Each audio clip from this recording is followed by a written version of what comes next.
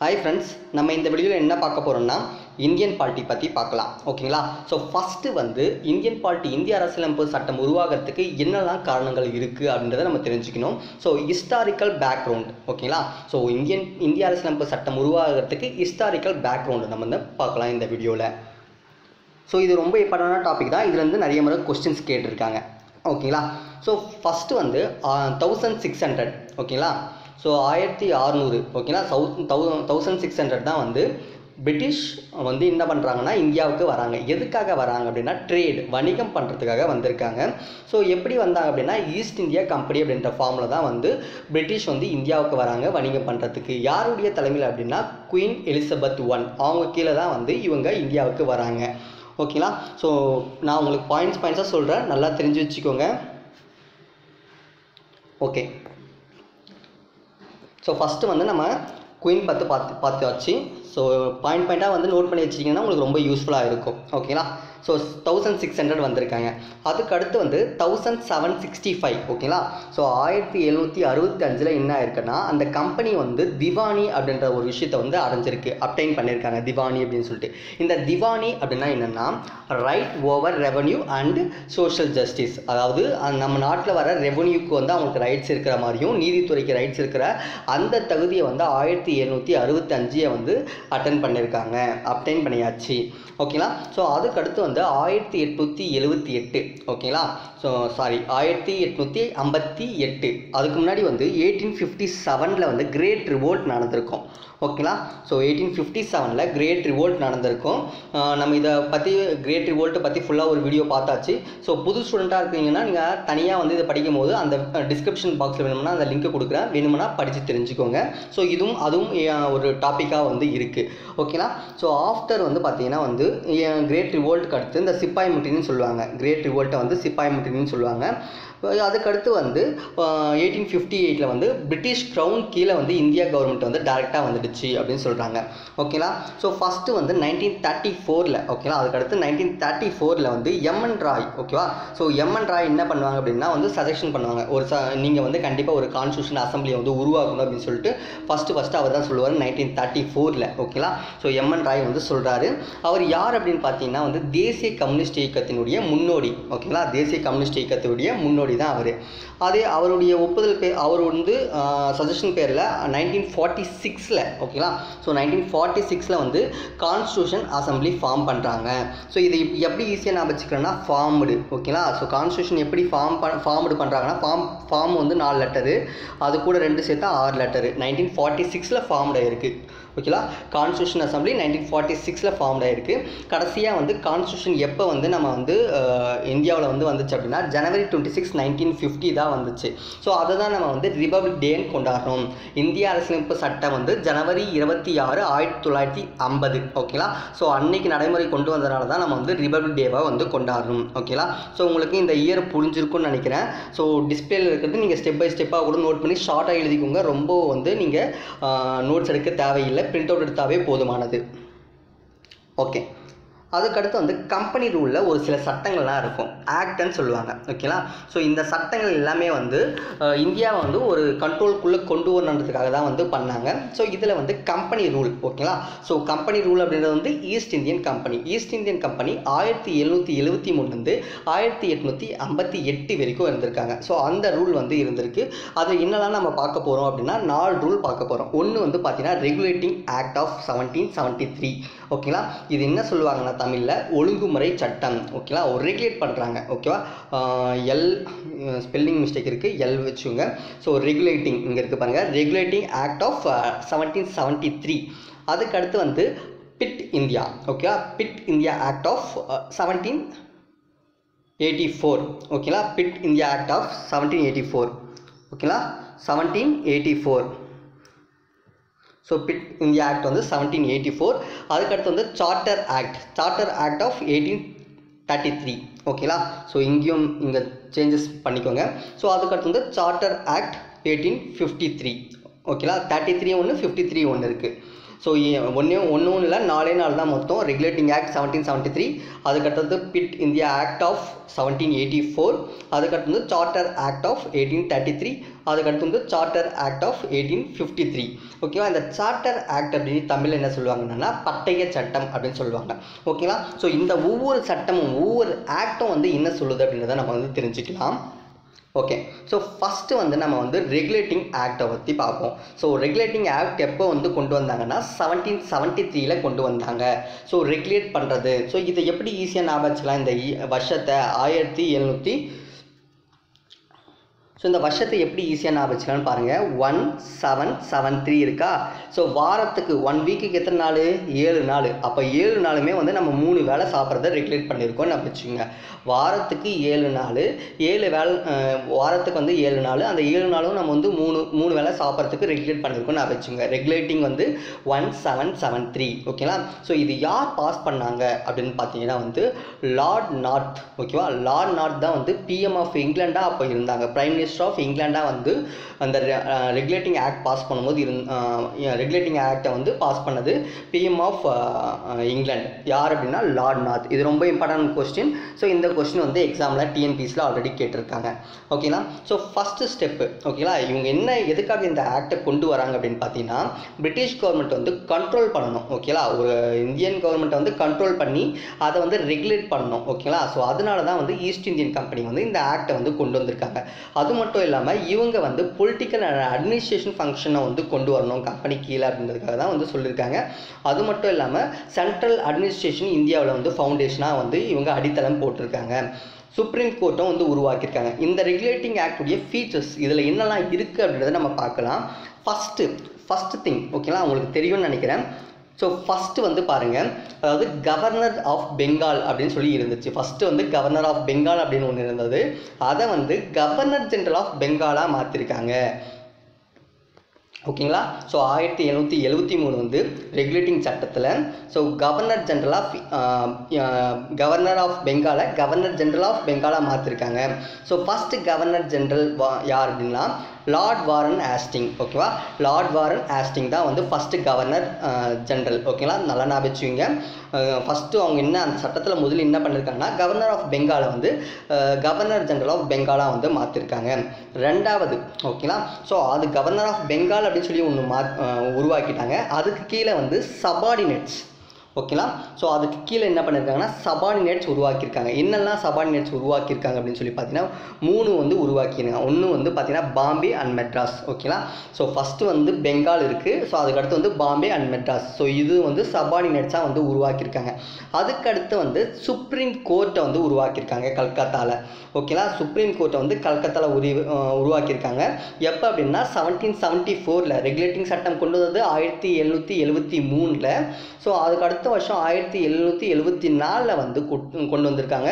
இதில் 1 chief minister 3 judges இருந்திருக்காங்க. Chief justice. ஓகேங்களா, 1 சீஃப் ஜஸ்டிஸ், சீஃப் மினிஸ்டர் கிடையாது, சீஃப் ஜஸ்டிஸ் இருந்திருக்காங்க. 3 அதர் ஜட்ஜஸ் இருக்காங்க. ஸோ நோட் பண்ணி வச்சுக்கோங்க, ரொம்ப இம்பார்ட்டன்ட். ஸோ இதில் கொஸ்டின்ஸ் எப்படி கேட்டிருக்காங்க அப்படின்னு பார்த்தீங்கன்னா சுப்ரீம் கோர்ட் 1774 ஸ்டார்ட் பண்ணியிருக்காங்க. அது எந்த இடத்துல அப்படின்னு சொல்லி கொஸ்டின் கேட்டிருக்காங்க. ஓகேவா, ஸோ ஃபோர்ட் வில்லியம், இப்போ நம்ம ஜார்ஜ் கோட்டை அப்படின்றலாம் தமிழ்நாட்டில், அந்த மாதிரி பெங்காலில் கல்கத்தாவில் என்ன இருந்துச்சு அப்படின்னா ஃபோர்ட் வில்லியம் இருந்துச்சு. ஸோ வில்லியம் அப்படின்னு நான் வச்சுக்கோங்க. ஃபோர்ட் வில்லியமில் தான் சுப்ரீம் கோர்ட் 1774 திறந்தாங்க. ஓகேங்களா, ஸோ அதுக்கடுத்து அவங்க என்ன சொல்லியிருக்காங்க அப்படின்னா அரசு வேலையில் இருக்கிறவங்களுக்கு எல்லாருக்குமே பார்த்தீங்கன்னா நோ ப்ரைப்ஸ். ஓகேங்களா, லஞ்சம் கொடுக்கக்கூடாது, லஞ்சம் வாங்கவும் கூடாது அப்படின்னு சொல்லிட்டு ஒரு சட்டம் கொண்டு வந்திருக்காங்க. அதுக்கடுத்து கோர்ட் ஆஃப் டைரக்டர் அப்படின்னு சொல்லிட்டு ஒன்று இருந்துச்சு. அந்த கோர்ட் ஆஃப் டைரக்டருக்கு என்ன பண்ணணும்னா ரிப்போர்ட் கொடுக்கணும். என்ன ரிப்போர்ட் கொடுக்கணும்னா அவங்களுடைய ரெவன்யூவில் கொடுக்கணும், சிவில் அண்ட் மிலிட்ரி அஃபேரில் கொடுக்கணும். ஸோ இந்த மாதிரி விஷயத்துக்கு எல்லாமே பார்த்தீங்கன்னா இந்த சட்டங்கள் கொண்டு வந்தாங்க. ஸோ இதுக்கு ஷார்ட்கட் நல்லா ஞாபகம் வச்சுக்கோங்க. நான் உங்களுக்கு ஷார்ட்கட் சொல்கிறேன் பாருங்கள், ஞாபகம் வச்சுக்கோங்க.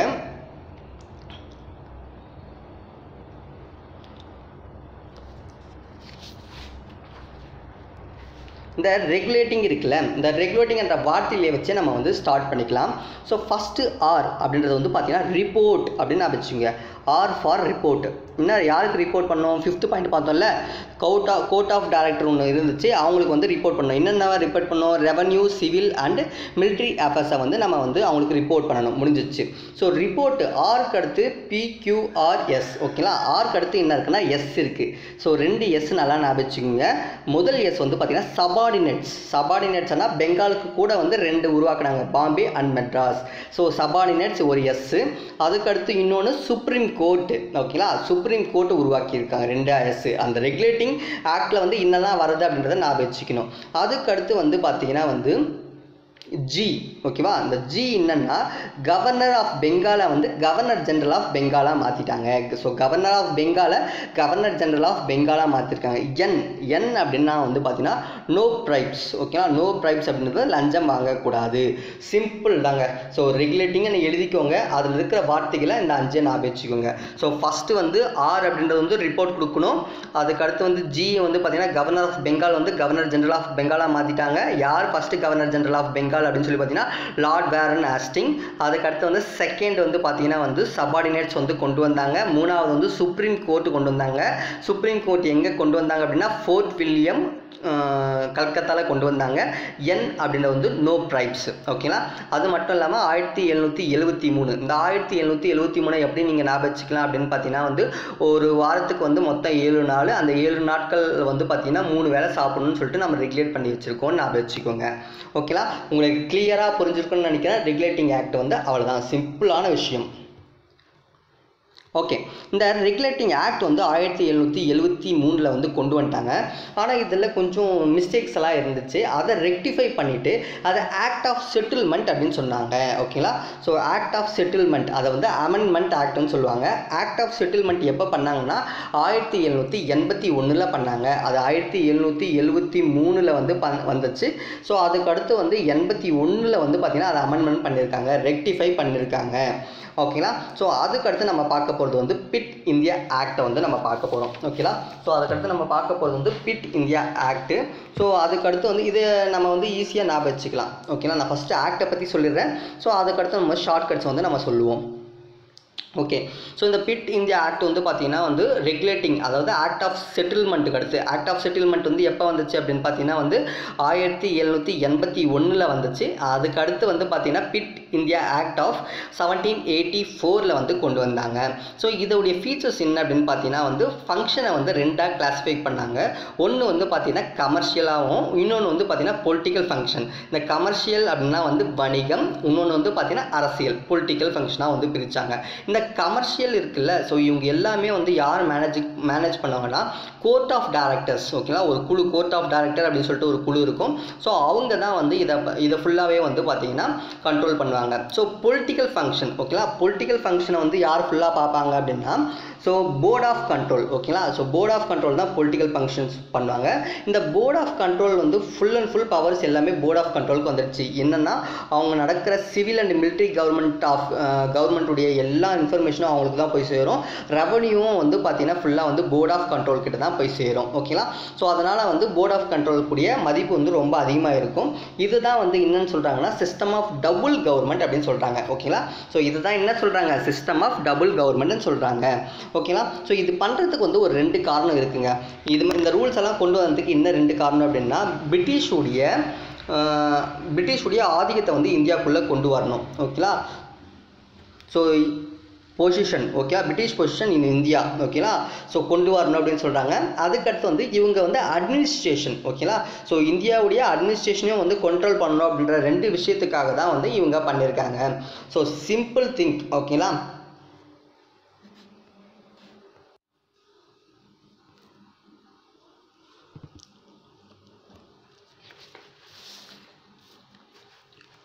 ஓகே, ஸோ இப்போ நம்ம இதோடைய ஷார்ட்கட் வந்து நம்ம பார்ப்போம். ஓகேங்களா, ரொம்ப சிம்பிளான ஷார்ட்கட் தான். So fit India act. அப்போ பிட் அப்படின்றது வந்து பிட் அப்படின்னு அடிச்சுங்க. இந்த பிட்டு அப்படின்றது வந்து நம்ம ஃபஸ்ட்டு எப்போ அடிக்க ஆரம்பிப்போம்னா 7th 8th படிக்கும்போது 4 பிட்டு எடுத்துகிட்டு போய் எழுதுவோம். ஃபஸ்ட்டு எப்போ பிட் அடிக்க ஸ்டார்ட் பண்ணால் 7th 8th படிக்கும்போது 4 பிட் எடுத்துகிட்டு போய் நம்ம வந்து பிட் அடித்தோம் அப்படின்ற மாதிரி நான் வச்சுக்கோங்க. ஸோ பிட் அடிக்கிறது தப்பு. ஸோ பிட் அடிக்க சொன்னார் சார் அப்படின்னு TNPSC எக்ஸாம் எடுத்துகிட்டு போகிறீங்க, அப்படி தான் எந்த கொஸ்டின் கேட்பாங்கன்னு தெரியாது. ஓகேங்களா, ஸோ அதுக்கு அடுத்து வந்து பார்த்தீங்கன்னா வந்து இதோடைய ஃபங்க்ஷன் ஓகேங்களா. ஸோ ஃபங்க்ஷன் என்னென்னா பவர். அப்போ பவர் அப்படின்ற போது பிரிச்சிருக்காங்க. அப்போ பிட் அப்படின்ற போது பி இருக்குல்ல, அப்போ பி என்னும் போது பவரை வந்து ரெண்டாக பிரிச்சிருக்காங்க. ஒன்று வந்து கமர்ஷியல் பவர், இன்னொன்று வந்து political power. So commercial power யார்கிட்ட இருக்குது? கோர்ட் ஆஃப் டைரக்டர் கிட்ட இருக்குது, சிசி ஓகேவா. கமர்ஷியல் யார் கீழே இருக்குது? கோர்ட் ஆஃப் டைரக்டர் கீழே இருக்குது. பொலிட்டிக்கல் பவர் யார்கிட்ட இருக்குது? போர்ட் ஆஃப் கண்ட்ரோலில் இருக்குது ஓகேங்களா. இந்த போர்ட் ஆஃப் கண்ட்ரோல் எங்கே இருக்குது அப்படின்றத நான் வச்சுங்க. போர்ட் ஆஃப் கண்ட்ரோல் வந்து பி ஓகேங்களா. ஸோ நல்லா நான் வச்சுக்கோங்க, இந்த பிக்குள்ளே தான் இருக்குது. பிட் இந்தியா ஆக்டுக்குள்ளே தான் போர்ட் ஆஃப் கண்ட்ரோல் இருக்குது அப்படின்றத நான் வச்சுக்கோங்க. ஸோ சிம்பிள் இவ்வளோ தாங்க, இது தவிர வேறு எதுவுமே கிடையாது. அதுக்கு அடுத்து வந்து இது ஃபஸ்ட்டு பிரிட்டிஷ் உடைமையாக ஆக்கணும்னு முடிவு பண்ணது ஓகேவா. ஸோ அப்போ வந்து இந்த பி வந்து நான் வச்சுக்கேன் ஓகேவா. உடைமை ஓகேவா. பொசிஷன்ஸ் ஓகேவா. நான் வச்சுக்கோங்க உடைமை.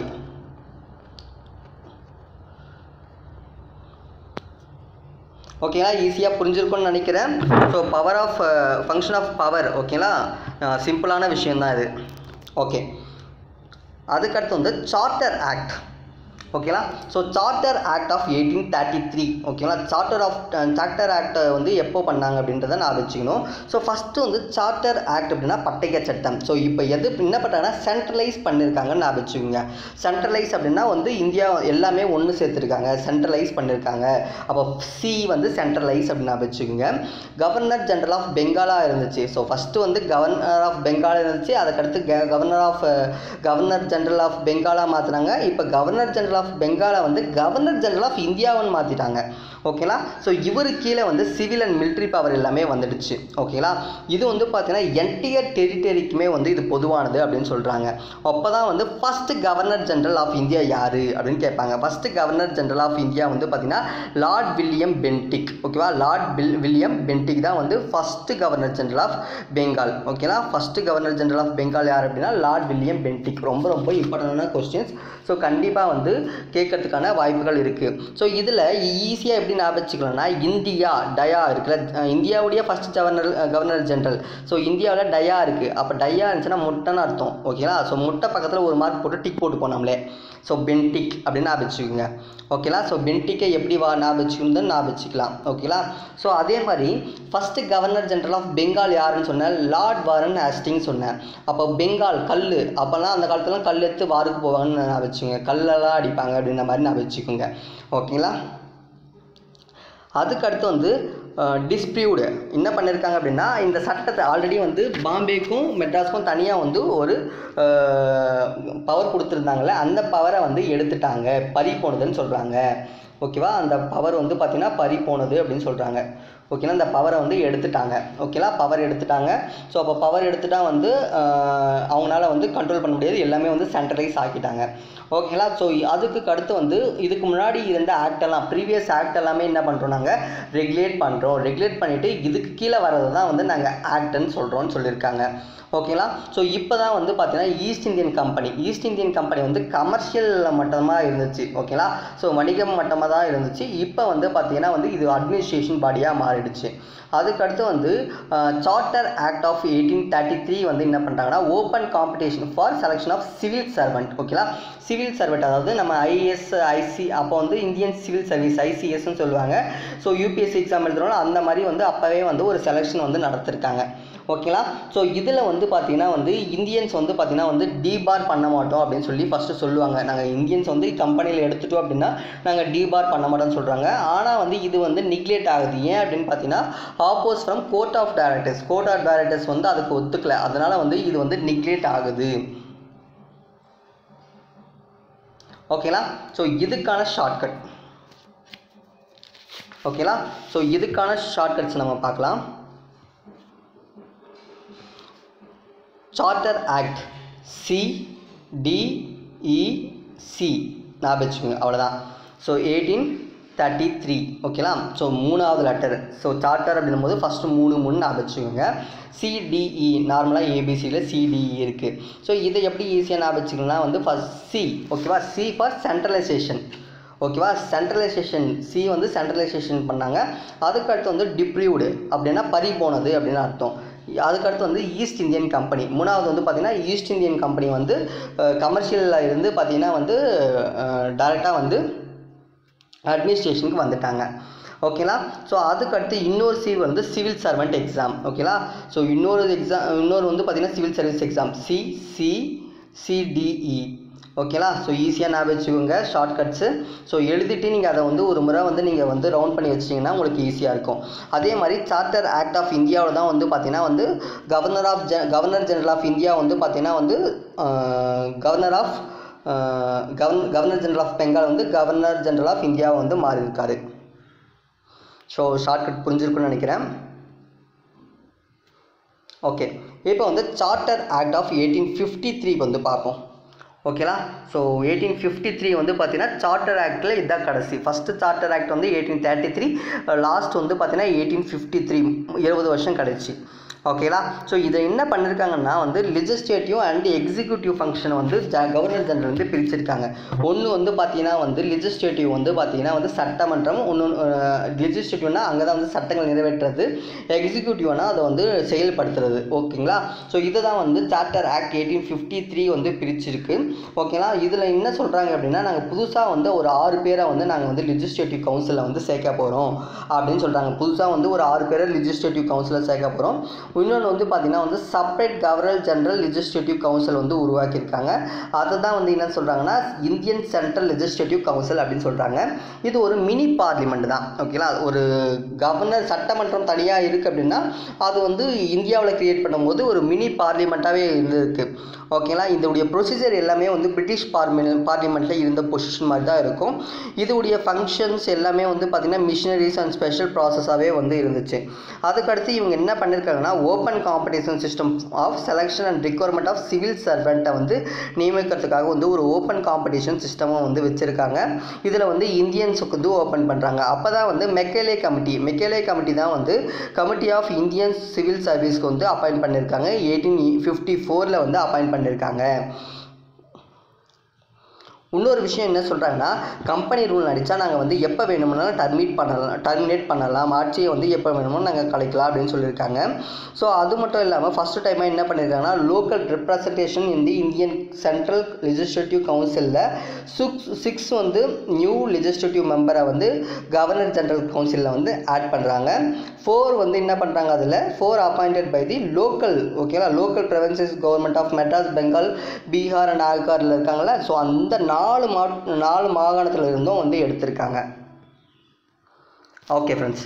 ஸோ இதுக்கு வந்து நீங்கள் ஈஸியான ஷார்ட்கட். ஓகேங்களா. எல்லாத்துக்குமே வந்து ஷார்ட்கட்டு எழுதி வச்சுக்கோங்க.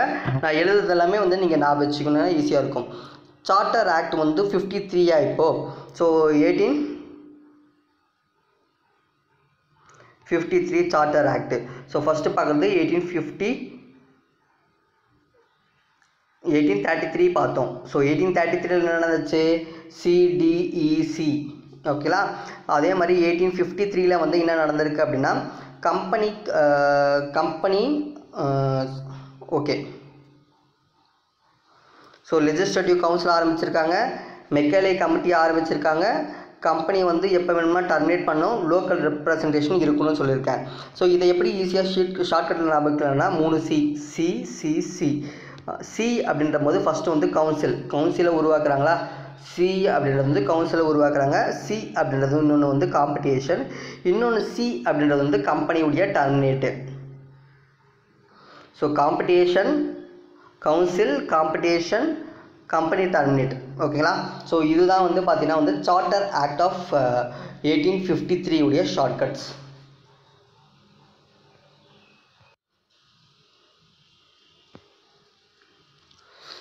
அடுத்து வந்து க்ரௌனுடைய ரூல் வந்து வருது. 1858 1947 வரைக்கும் வந்து இந்த க்ரௌன் ரூல் வருது. ஓகேங்களா. ஸோ குயின் விக்டோரியா வந்து வராங்க. ஓகேங்களா. இது ஏன் நடக்குது அப்படின்னு பார்த்தீங்கன்னா வந்து த கிரேட் ரிபல்லியன் ஆஃப் 1857. ஓகேங்களா. ஸோ 1857 வந்து இப்போ சிப்பாய் முற்றுகை நடந்திருக்கும், சிப்பாய் கிளர்ச்சி நடந்திருக்கும். அந்த கிளர்ச்சியை வந்து கண்ட்ரோல் பண்ணி இந்தியா வந்து அவங்களுக்குள்ளே கொண்டு வரணும், இங்கிலாண்டை தான் ஆட்சி பண்ணணும் அப்படின்றதுக்காக. ஸோ இதை வந்து பார்த்தீங்கன்னா க்ரௌன் ரூலாக வந்து மாறுது. ஸோ ஃபஸ்ட்டு அவங்க தலைமையில் வந்து என்னெல்லாம் ரூல் வந்துச்சு அப்படின்னா government of India act of 1858 வந்து கொண்டு வந்தாங்க. ஓகேங்களா. 57 இந்த கிரேட் ரிபல்லியன் நடந்துச்சு. அதுக்கடுத்து வந்து 58 வந்து கவர்மெண்ட் ஆஃப் இந்தியா ஆக்ட்னு அப்படின்னு ஒன்று கொண்டு வந்தாங்க. அதுக்கடுத்து வந்து இந்தியன் கவுன்சில் சட்டம், ஓகேவா, இந்தியன் கவுன்சில் ஆக்ட் வந்து 1861 92 1909, ஓகேவா. இது எப்படி ஈஸியாக ஞாபகம் வச்சுக்கலான்றதை பாருங்கள். ஸோ க்ரௌன் அப்படின்னாவே வந்து ஃபஸ்ட்டு வந்து 1857 கீழே வந்தாங்க. 57க்கு அடுத்து 1858 வந்தாங்க, கவர்மெண்ட் ஆஃப் இந்தியா ஆக்ட்னு வந்துச்சு. அதுக்கடுத்து வந்து பார்த்திங்கன்னா வந்து இந்தியன் கவுன்சில் ஆக்ட் 861, அது அப்படியே செகண்ட் டைமு 892, 6 அப்படியே திருப்பி போடுங்க, 9 ஆகிடுச்சு. ஸோ 61 92 1909 வந்து பார்த்திங்கன்னா மிட்டோ மார்லி ரிஃபார்ம், ஓகேவா. So மிட்டோ Marley. அதுக்கடுத்து வந்து 1919 இருக்குது. அதுக்கடுத்து வந்து government of India act 1935, Indian independence act of 1947, ஓகேங்களா. சரி, வாங்க நம்ம ஒன்றுன்னா அதுக்குள்ளே அந்த ஆக்ட் என்ன சொல்லுது அப்படின்றத நம்ம பார்க்கலாம்.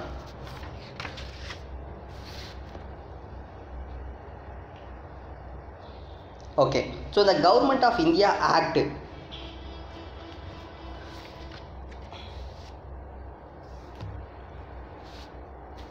One second friends.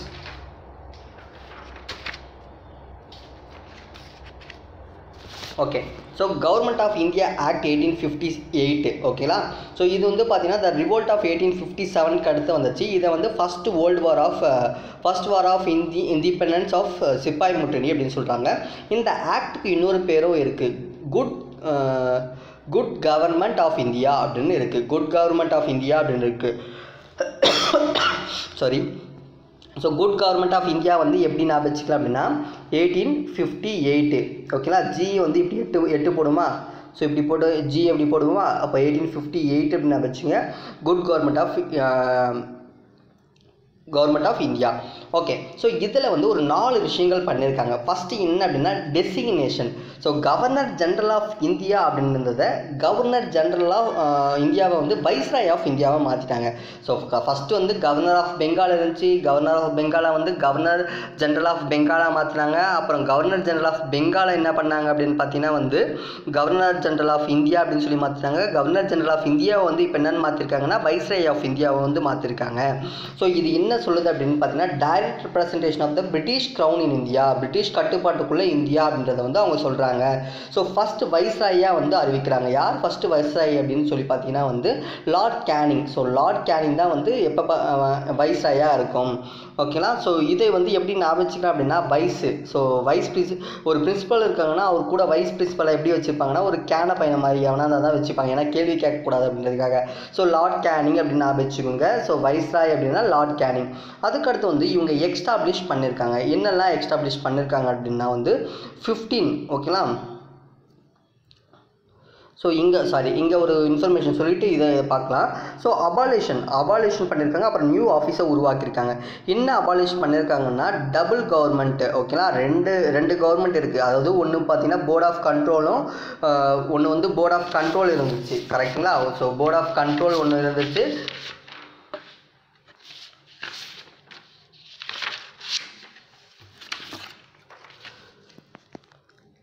Control of டைரக்டர்னு அப்படின்னு ஒன்று இருந்துச்சு. ஸோ 2 கவர்மெண்ட்டாக இருந்தது. ஸோ இதை என்ன பண்ணாங்கன்னா வந்து ஹெண்ட் ஆகிடுச்சு அப்படின்னு சொல்கிறாங்க. அபாலிஷ் பண்ணிட்டாங்க. இந்த board of control and court of டைரக்டரை abolish பண்ணிட்டாங்க. இதுக்கு பதிலாக வந்து அவங்க என்ன பண்ணுறாங்கன்னா நியூ ஆஃபீஸை வந்து கிரியேட் பண்ணுறாங்க. நியூ ஆஃபீஸ் யாருக்கு கிரியேட் பண்ணுறாங்கன்னா secretary of states for India வந்து கிரியேட் பண்ணுறாங்க. அவங்க தான் வந்து பார்த்திங்கன்னா வந்து full authority, control over India அட்மினிஸ்ட்ரேஷனை ஃபுல்லாக வந்து கண்ட்ரோல் பண்ணால் அவருக்கு தான் அத்தாரிட்டின்னு சொல்கிறாங்க. ஸோ யார் அப்படின்றத வந்து தெரிஞ்சு வச்சுக்கணும், ரொம்ப ரொம்ப ரொம்ப important. So secretary states for India வந்து உருவாக்கியிருக்காங்க. அதுக்கடுத்து வந்து இந்த செக்ரட்டரி ஆஃப் ஸ்டேட்ஸ் வந்து இருக்காங்கல்ல, இந்த மெம்பர் ஆஃப் பிரிட்டிஷ் கேபினெட்லேருந்து தான் இருப்பாங்க. அவங்க என்ன ரெஸ்பான்சிபிள், யாருக்கு ரெஸ்பான்சிபிள்னு பார்த்தீங்கன்னா பிரிட்டிஷ் பார்லிமெண்ட்டுக்கு ரெஸ்பான்சிபிலிட்டி ஆனவங்க. அதுக்கடுத்து வந்து எக்ஸ்டாப்ளிஷ்மெண்ட் என்னென்ன எக்ஸ்டாப்ளிஷ் பண்ணியிருக்காங்க அப்படின்னு பார்த்தீங்கன்னா 15 மெம்பர் கவுன்சில்ஸை வந்து உருவாக்கியிருக்காங்க. அதுக்கடுத்து வந்து ஒரு அட்வைசபிள் பாடியாக இருக்கும் இந்த கவுன்சில். இந்த கவுன்சிலுடைய சேர்மனாக யார் இருப்பாங்க அப்படின்னு பார்த்தீங்கன்னா வந்து செக்ரட்டரி ஆஃப் ஸ்டேட்ஸ் வந்து அவர் தான் வந்து இந்த உடைய சேர்மனாக இருப்பாங்க. அதுக்கடுத்து ஒரு பிரிட்டிஷ் கவர்மெண்ட்டு நினச்சா அப்படின்னா உங்களால் வந்து வழக்கு வந்து தொடர முடியும். வழக்குகளை வந்து இங்கிலாந்துலேயும் இந்தியாவிலையும் வந்து வாதாடவும் முடியும், ஓகேங்களா. ஸோ இது எப்படி ஈஸியாக ஞாபகம் வச்சுக்கலாம். ஸோ எல்லாமே வந்து நம்ம ஷார்ட்கட்டில் படிச்சிட்டோம் அப்படின்னா கொஞ்சம் ஈஸியாக இருக்கும். ஸோ இதை எப்படி ஞாபகம் வச்சுக்கலாம் அப்படின்றது பாருங்கள். ஸோ ஃபஸ்ட்டு வந்து கவர்மெண்ட் ஆஃப் இந்தியா ஆக்ட், ஓகேவா. ஸோ டி நல்லா ஞாபகம் வச்சுக்கோங்க. டி என்ன ஃபஸ்ட்டு வந்து டெசிக்னேஷன். ஸோ நான் சொல்லிடுறேன் DDNES. ஓகேவா? So DDNES. ஓகேங்களா? இந்த டிடி அப்படின்னா என்ன அப்படின்றத நான் வச்சுக்கணும். ஸோ டிடி அப்படின்னா டெசிக்னேஷன். Okay, designation. இன்னொன்று வந்து டபுள் கவர்மெண்ட் வந்து அபாலிஷ் பண்ணுவாங்க. ஸோ டபுள் கவர்மெண்ட் அபாலிஷ் பண்ணிவிட்டு நியூ ஆஃபீஸை வந்து உருவாக்குவாங்க. செக்ரட்டரி ஆஃப் ஸ்டேட்ஸ் கவர்மெண்ட்டுக்கு வந்து ஒரு நியூ ஆஃபீஸை வந்து உருவாக்குவாங்க. அதுக்கடுத்து வந்து NE வந்து பார்த்திங்கன்னா வந்து எக்ஸ்டாப்ளிஷ் பண்ணுவாங்க. 15 மெம்பர் கவுன்சிலை வந்து ஒரு எக்ஸ்டாப்ளிஷ்மெண்ட் பண்ணுவாங்க. அதுக்கடுத்து வந்து எஸ் வந்து பார்த்திங்கன்னா ஸ்வாகிங் அண்ட் ஸ்வேடு, அதாவது வந்து உதவிக்கும் அப்புறம் வந்து உதவி தொடருதலும் அப்படின்னு சொல்கிறாங்க. ஃப்ரெண்ட்ஸ், இது கொஞ்சம் வேகாக தான் போகும். நான் அந்த ஷார்ட்கட்ஸில் தனியாக எழுதியிருக்கேன். உங்களுக்கு எப்படி புரியுதுன்னு தெரியல. ஷார்ட்கட்ஸ் வந்து ரொம்ப ரொம்ப இம்பார்ட்டண்ட்டில் வந்து இதில் ப்ளே பண்ணோம்.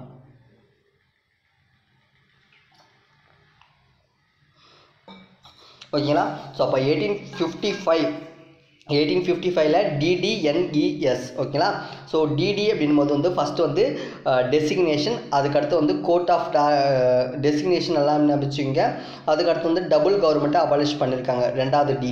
அதுக்கடுத்து வந்து என் அப்படின்றது வந்து பார்த்திங்கன்னா வந்து நியூ ஆஃபீஸை வந்து செக்ரட்டரி ஸ்டேட்ஸ்க்கு வந்து இன்க்ரீஸ் பண்ணியிருக்காங்க, இன்ட்ரடியூஸ் பண்ணியிருக்காங்க. எக்ஸ்டாப்ளிஷ் 15 மெம்பர் கவுன்சிலை வந்து எக்ஸ்டாப்ளிஷ் பண்ணியிருக்காங்க. வழக்கு, இவங்க இந்த பிரிட்டிஷ் கவர்மெண்ட் நினச்சா வந்து வழக்கு வந்து போடவும் முடியும், வழக்கு தொடரவும் முடியும். அதுதான் வந்து the Government of India Act 1858. Okay. So அதுக்கடுத்து வந்து ஏன் இந்த கவர்மெண்ட் 1857 கொண்டு வந்தாங்கன்னு பார்த்தீங்கன்னா, அது வந்து ஒரு இந்தியனுடைய கார்பரேஷன்ஸ், இந்தியனுடைய அட்மினிஸ்ட்ரேஷன் வந்து ஒரு முக்கியத்துவமாக இருந்துச்சு. அதனால தான் வந்து இதை வந்து கொண்டு வர ஆரம்பித்தாங்க. இதில் வந்து த்ரீ ஆக்ட்ஸ் இருக்குது. 1861, 1892 மற்றும் 1909. ஓகேங்களா? So Indian council act 1861. ஓகேங்களா? இந்தியன் கவுன்சில் ஆக்ட் வந்து ரொம்ப இம்பார்ட்டண்டான ஒரு இடத்த வந்து பிடிச்சிருக்கு. Indian council act 1861. ஓகேங்களா? ஸோ ஃபஸ்ட்டு வந்து 1862 என்ன பண்ணியிருக்காங்கன்னா, லார்ட் வைஸ்ராய். ஓகேவா? லார்ட் வைஸ்ராய் வந்து லார்ட் கேனிங் வந்து பார்த்தீங்கன்னா வைஸ்ராயை நாமினேட் பண்ணாங்க. 3 நம்பர்ஸாக பண்ணியிருக்காங்க இன் லெஜிஸ்லேட்டிவில். எதுக்கெல்லாம் அப்படின்னு பார்த்தீங்கன்னா, ராஜா of Banaras, Maharaja of பட்டியாலியா and sir thinker Rao. ஓகேங்களா? இவங்கெல்லாம் வந்து பார்த்தீங்கன்னா நான் இந்தியன் மெம்பர்ஸ் இன் கவுன்சில். ஓகேங்களா? ரொம்ப இம்பார்ட்டன்ட். 61 இந்த ஆக்ட் நடந்துச்சு. 62 வந்து பார்த்தீங்கன்னா வந்து லார்ட் கேனிங்கை வந்து பிடிச்சி ஜெயிலில் வச்சுட்டாங்க. அதுக்கடுத்து வந்து டீசென்ட்ரலைசேஷன் பண்ணியிருக்காங்க. ஸோ டீசென்ட்ரலைசேஷன் அப்படின்னா restore legislative powers to the Bombay and மெட்ராஸை வந்து கொடுத்துருக்கிறத வந்து பார்த்தீங்கன்னா வந்து திருப்பி பெறுறாங்க. அதுக்கடுத்து வந்து இவங்க என்னெல்லாம் எக்ஸ்டாப்ளிஷ் பண்ணியிருக்காங்க அப்படின்னு பார்த்தீங்கன்னா வந்து நியூ லெஜிஸ்லேட்டிவ் கவுன்சில் எந்த இடத்துல அப்படின்னா Bengal, north western ஃப்ரண்டர் provinces and Punjab. ஓகேங்களா? எப்போ பண்ணுறாங்க அப்படின்னா 1862, 1863, 1862, 1866, 1893. ஸோ அதுக்கடுத்து வந்து போர்ட்ஃபோலியோ கொடுக்குறாங்க. லார்ட் கேனிங் என்ன பண்ணியிருப்பாங்கன்னா வந்து போர்ட்ஃபோலியோ சிஸ்டம் வந்து 1859 இன்ட்ரடியூஸ் பண்ணியிருப்பாங்க. அதை வந்து இதில் வந்து இந்தியன் கவுன்சில் ஆக்டில் வந்து கொண்டு வருவாங்க. ஓகேங்களா? ஸோ ரொம்ப இம்பார்ட்டண்டான கொஸ்டின். அதுக்கடுத்து வந்து ஒரு அரசாங்கம் நினச்சிச்சு அப்படின்னா எமர்ஜென்சியை வந்து அவங்களால வந்து கொண்டு வர முடியும். எம்பவர் அவங்களுக்கு கொடுத்துருக்காங்க, ஆர்டினன்சி பாஸ் பண்ணி எமர்ஜென்சி கொண்டு வரும். அந்த எமர்ஜென்சி வந்து 6 மந்த்துக்கு வந்து நீடிக்கலாம். ஓகேங்களா? ஸோ ஃபஸ்ட்டு வந்து இந்தியன் கவுன்சில் ஆக்டுடைய ஷார்ட்கட் வந்து பார்த்தீங்கன்னா NDPE அப்படின்னு நான் வச்சுக்கோங்க. என் அப்படின்றது வந்து என்னென்னா நான் அஃபிஷியல் இந்தியன் மெம்பர்ஸை வந்து சேர்க்குறாங்க. என் அப்படின்றது வந்து நான் அஃபிஷியல் இந்தியன் மெம்பர்ஸை வந்து கவுன்சிலில் சேர்க்குறாங்க. D for decentralisation. இ வந்து பார்த்தீங்கன்னா establish of new legislative council. B வந்து பார்த்தீங்கன்னா போர்ட்ஃபோலியோஸ். ஓகேங்களா? லார்ட் கேனிங் வந்து 1859 கொண்டு வந்த போர்ட்ஃபோலியோ சிஸ்டம். அதுக்கடுத்து வந்து எமர்ஜென்சி. ஓகேங்களா? ஸோ எமர்ஜென்சி வந்து எப்போ கொண்டு வராங்க அப்படின்னா இந்தியன் ஆக்ட் ஆஃப் 1861 வந்து கொண்டு வந்திருக்காங்க. ஓகே. ஸோ அதுக்கு அடுத்து வந்து 1892 பற்றி பார்க்கலாம். ஓகேங்களா. ஸோ 1892 அப்படின்றது என்ன பண்ணுறாங்கன்னா, ஸோ இதுக்கு முன்னாடி 61ல் இருந்துச்சு. 61ல் என்ன சொன்னாங்க அப்படின்னு பார்த்தீங்கன்னா, நான் அஃபிஷியல் இந்தியன் மெம்பர்ஸை கவுன்சிலுக்குள்ளே கொண்டு வருவோன்னு சொன்னாங்க.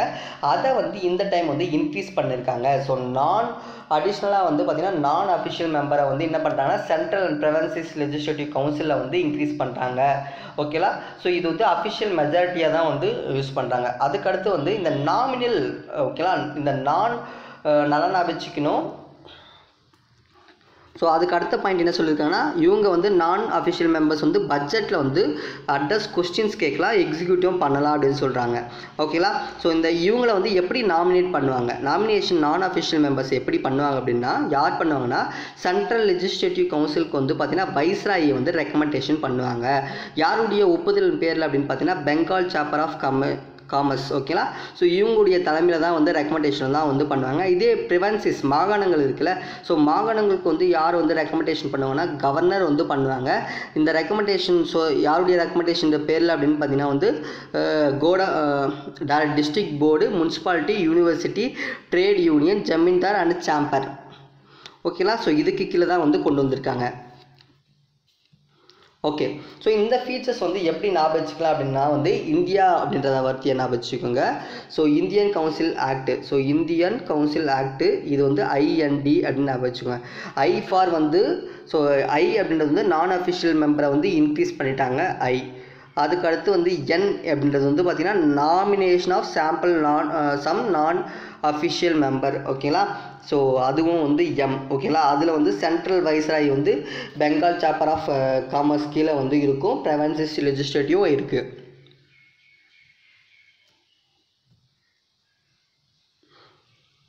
ஸோ இந்த நாமினேஷன் பண்ணதை வந்து நம்ம சொல்லிட்டோம் எப்படி பண்ணுவாங்க அப்படின்னு சொல்லிட்டு. ஓகேவா. நாமினேஷன் முடிஞ்சிருச்சு. ஓகே. அதுக்கடுத்து வந்து பட்ஜெட். ஸோ பட்ஜெட்டில் வந்து டிஸ்கஸ் பண்ணலாம். ஓகேலா. அதுதான் வந்து IND. ஓகேலா. லெஜிஸ்லேட்டிவ். ஓகேலா. So legislative. அதுக்கடுத்து வந்து நாமினேஷன் ஆஃப் நான் அப்ளிகன்ட் இன்டைரக்ட் மெத்தட். ஓகேலா. இதை வந்து எப்படி பண்ணுவாங்கன்னா இன்டைரக்ட் மெத்தடு. ஸோ இன்டைரக்ட் மெத்தட்லாம் வந்து பண்ணுவாங்க. ஸோ D அப்படின்றது வந்து பார்த்திங்கன்னா discuss budget of question. ஓகேலா. So India அப்படின்றத நான் வச்சுங்க. அதுக்கடுத்து வந்து features of act 1909. So features of India act 1999 வந்து என்ன சொல்கிறாங்கன்னா மின்டோ மார்லி ரிஃபார்ம்ஸ், மின்டோ மார்லியுடைய சீர்திருத்தங்கள் அப்படின்னு சொல்கிறாங்க. ஸோ மின்டோ அப்படின்றது யார், லார்ட் மார்லி அப்படின்றது யார் இல்லை. ஸோ மார்லி வந்து பார்த்திங்கன்னா வந்து ஸ்டேட்டுடைய செக்ரட்டரி ஆஃப் ஸ்டேட்ஸாக வந்து இருந்தார். வில்லியம் மின்டோ வந்து பார்த்திங்கன்னா வைஸ்ராய் ஆஃப் இந்துவாக இருந்தாங்க, வைஸ்ராய் ஆஃப் இந்தியா வந்து இருந்தாங்க. ஸோ இது வந்து பார்த்திங்கன்னா வந்து இந்தியன் கவுன்சில் ஆக்டை வந்து என்ன சொல்கிறாங்கன்னா ஸோ மார்லி மின்டோ ரிஃபார்ம்ஸ் வந்து இன்ட்ரடியூஸ் இன் 1909 அப்படின்னு சொல்கிறாங்க. ஸோ இது வந்து எதுக்காக வந்து கொடுக்குது அப்படின்னு சொல்லி பார்த்தீங்கன்னா இங்கிலாந்துடைய கான்ஸ்டியூஷனல் எக்ஸ்பீரியன்ஸ் வந்து இந்தியா தெரிஞ்சுக்கணும் அப்படின்றதுக்காக தான் வந்து சொல்லிட்டு இருக்காங்க. ஓகேங்களா. ஸோ அதுக்கடுத்து வந்து இதில் வந்து சைஸ் ஆஃப் லெஜிஸ்லேட்டிவ் கவுன்சில், ஒரு கவுன்சில் இருக்குது அப்படின்னா உள்ள அந்த சட்டமன்றத்தில் இருக்கிற மெம்பர்ஸை வந்து இன்க்ரீஸ் பண்ணணும் அப்படின்னு சொல்லிட்டு பண்ணுறாங்க. Member of central legislative. ஓகேங்களா. So member of central legislation வந்து எப்போ கொண்டு வந்தாங்க அப்படின்னா வந்து member of central legislative council வந்து 16 பேர்ல இருந்தது 60 பேர் ஆச்சு. So member of ப்ரிவிஷனல் legislative council வந்து பார்த்தீங்கன்னா நாட் யூனிஃபார்ம்டு. ஸோ அதுக்கடுத்து வந்து அஃபிஷியல் மெஜாரிட்டி இன் சென்ட்ரல் லெஜிஸ்லேட்டிவ் கவுன்சில் சொல்கிறாங்க. ஆனால் ப்ரைவசிஸில் வந்து பார்த்திங்கன்னா வந்து ஹேவிங் நான் அஃபிஷியல் மெஜாரிட்டிஸ். ஓகேங்களா. ஸோ ஒரு சட்டமன்றம் பார்லிமெண்ட் இருக்குல்ல, அந்த பார்லிமெண்ட்டில் வந்து பார்த்திங்கன்னா அஃபிஷியல் மெஜாரிட்டி. ஓகேங்களா. ஸோ அவங்க தான் வந்து பார்த்திங்கன்னா வந்து சென்ட்ரல் கவுன்சில் சிவில் அப்படி central legislative council. One second friends. Okay. அதாவது அஃபிஷியல் மெஜாரிட்டி இன் சென்ட்ரல் லெஜிஸ்லேட்டிவ் கவுன்சிலில் வந்து மெஜாரிட்டி தான் வந்து இருப்பாங்க. ஆனால் வந்து மாகாணங்கள் இருக்குல்ல, ப்ரொவின்சஸ் அப்படின்னா ஒரு மாகாணங்கள், ஸ்டேட்ஸ் அப்படின்ற மாதிரி நான் வச்சுக்கோங்க. ஸோ அதில் வந்து பார்த்திங்கன்னா நான் அஃபிஷியல் மெஜாரிட்டி தான் வந்து பார்த்திங்கன்னா வந்து அதிகமாக இருக்கும், அலோவ் பண்ணுவாங்க. ஓகே. ஸோ அதுக்கு அடுத்து வந்து மெம்பர்ஸ் வந்து அதில் வந்து கொஸ்டின் சப்ளிமெண்ட்ரி கொஸ்டின்ஸ் கேட்கலாம், ரெசல்யூஷன் பாஸ் பண்ணலாம், பட்ஜெட்ஸ் கேட்கலாம். ஸோ இது விஷயங்கள் சொல்லியிருக்காங்க. ஸோ ஃபஸ்ட்டு டைமாக வந்து பார்த்தீங்கன்னா எக்ஸிக்யூட்டிவ் கவுன்சில் ஆஃப் வைஸ்ராயில் வந்து இந்தியன் ஒருத்தர் வந்து போயிருக்காரு. அவர் தான் யார் அப்படின்னு பார்த்தீங்கன்னா சத்யேந்திர பிரசாந்த் சின்ஹா. ஓகேங்களா.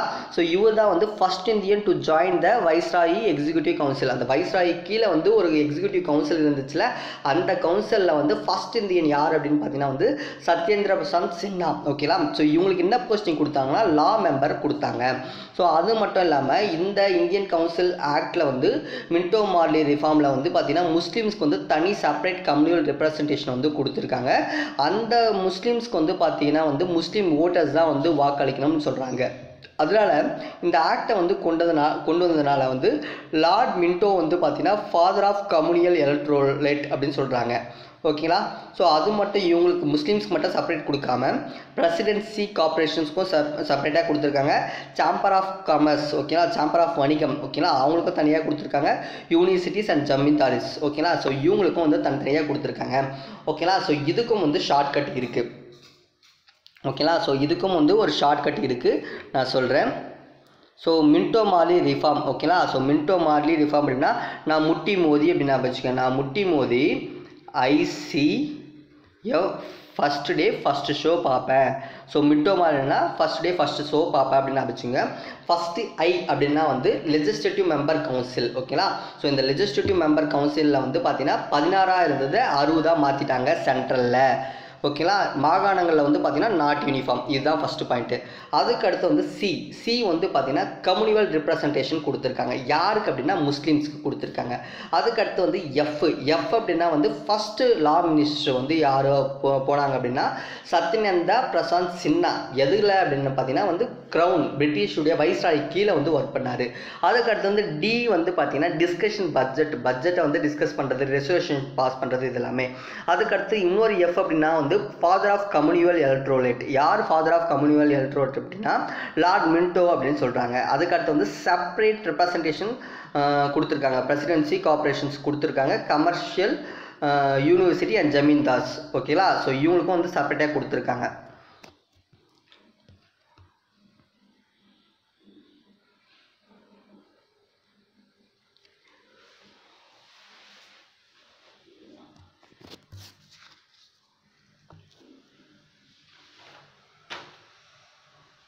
One second, friends.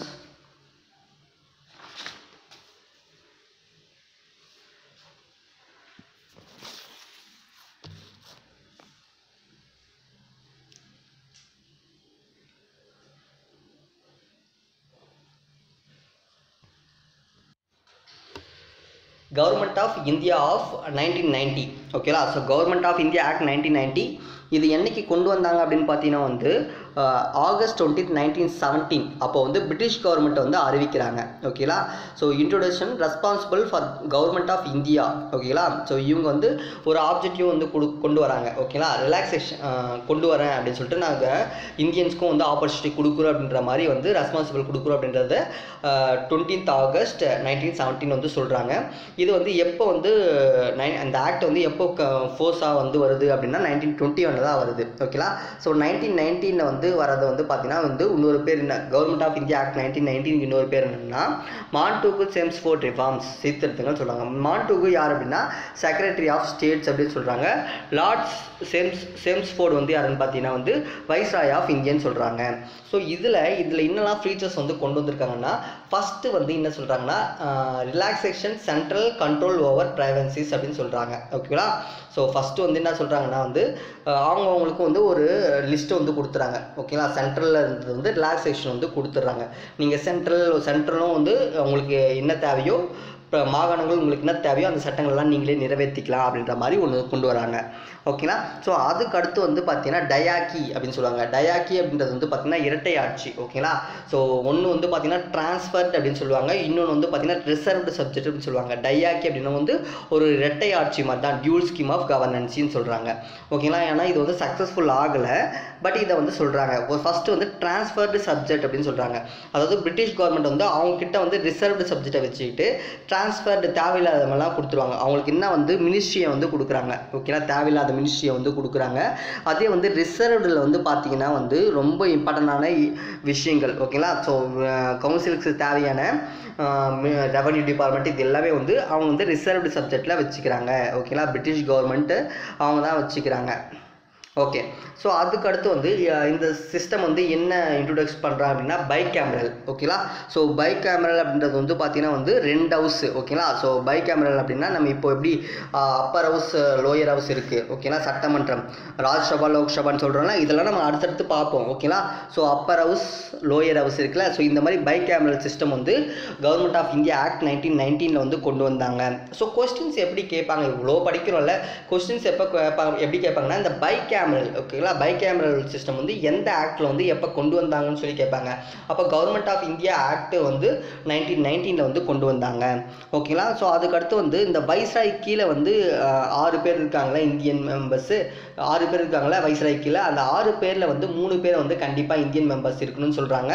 அதுக்கடுத்து இவங்களுக்கு வந்து தனியாக வந்து ஒரு செப்பரேட் எலக்ட்ரோல் கொடுக்குறாங்க. ஓகேங்களா, எலக்ட்ரோல் கொடுக்குறாங்க. யாருக்கு அப்படின்னா சீக்கியர்களுக்கு கொடுக்குறாங்க, Indian Christians, Anglo Indians, Europeans இவங்களுக்கு தனியாக வந்து ஓட்டு உரிமை வந்து கொடுக்குறாங்க. அதுக்கடுத்து வந்து ஒரு நியூ ஆஃபீஸ் வந்து கிரியேட் பண்ணுறாங்க, high commissioner of India in London. ஓகேங்களா, ஸோ அதில் வந்து கொடுக்குறாங்க. அது மட்டும் இல்லாமல் வந்து இவங்களுக்கு வந்து ஓட்டு போடுற உரிமையை வந்து கொடுக்குறாங்க. ஸோ ஓட்டு போடுற உரிமை வந்து எப்படி இருக்கும் அப்படின்னு பார்த்தீங்கன்னா வந்து ப்ராப்பர்ட்டிஸ், டாக்ஸு, எஜுகேஷன்ஸ் இதெல்லாமே வந்து பேஸ் பண்ணி தான் வந்து இருக்கும்.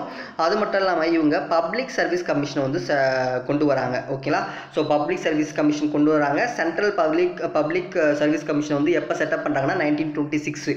ரொம்ப ரொம்ப ரொம்ப important. So government of India 1919 வந்து சொல்லிட்டாங்க, நாங்கள் வந்து சென்ட்ரல் பப்ளிக் சர்வீஸ் கமிஷனை வந்து செட்டப் பண்ண போகிறோம் 1926ன்னு சொல்கிறாங்க. ஓகேங்களா, ஸோ அதுக்கடுத்து வந்து ஃபஸ்ட் டைமாக வந்து ப்ரொஃபஷனல் பட்ஜெட்ஸ், மாகாணங்களுக்குன்னு தனியாக வந்து ஒரு பட்ஜெட்ஸ் வந்து போடுறாங்க.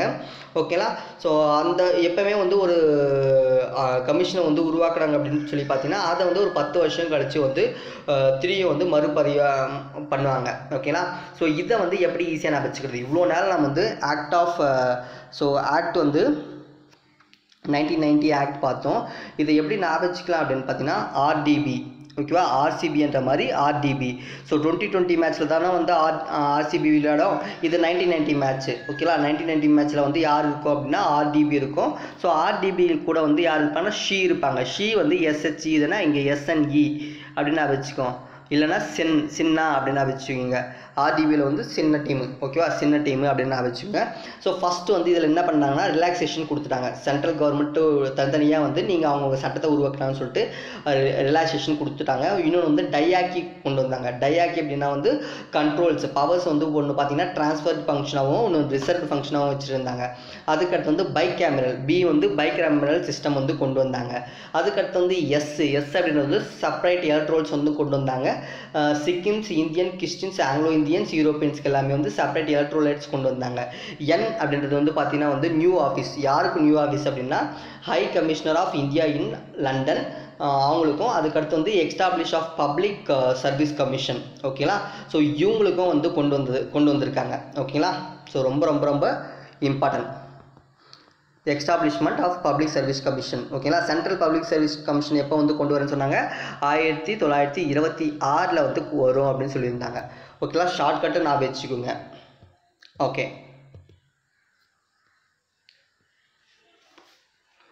அதுக்கடுத்து வந்து சைமன் குழு. ஓகேங்களா, இந்த சைமன் குழு வந்து பார்த்தீங்கன்னா வந்து எப்போ பிரிட்டிஷ் கவர்மெண்ட் வந்து பண்ணுறாங்க அப்படின்னா நவம்பர் 1927 ஒரு 7 நம்பர் குழு வந்து சார் ஜான் சைமன்ஸ் அப்படின்றவருடைய தலைமையில் வந்து உருவாக்குறாங்க. ஸோ இவங்க வந்து என்ன பண்ணுறாங்க அப்படின்னா வந்து இந்த கான்ஸ்டியூஷன் நடக்குதுல்ல, இந்த கான்ஸ்டியூஷனை வந்து எப்படி அந்த கண்டிஷன்ஸ் இருக்குது அப்படின்னு சொல்லிட்டு ரிப்போர்ட் எடுத்து வந்து கொடுக்குறாங்க.